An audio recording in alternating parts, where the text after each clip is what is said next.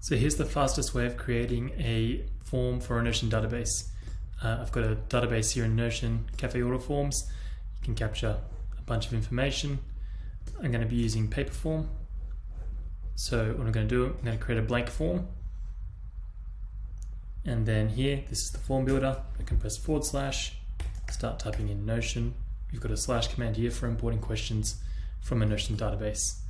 I click in. That's going to load the database as we have access to. Cafe Order Forms is there. Cafe Orders. We can choose which questions we want to import. Name, shipping address, delivery date. I'll ditch a couple. Status, email, order ID, it's assigned to. Click Import Questions, and we are good to go.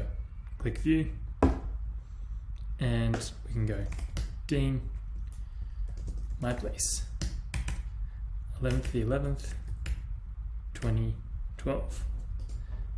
Make it new, test.test.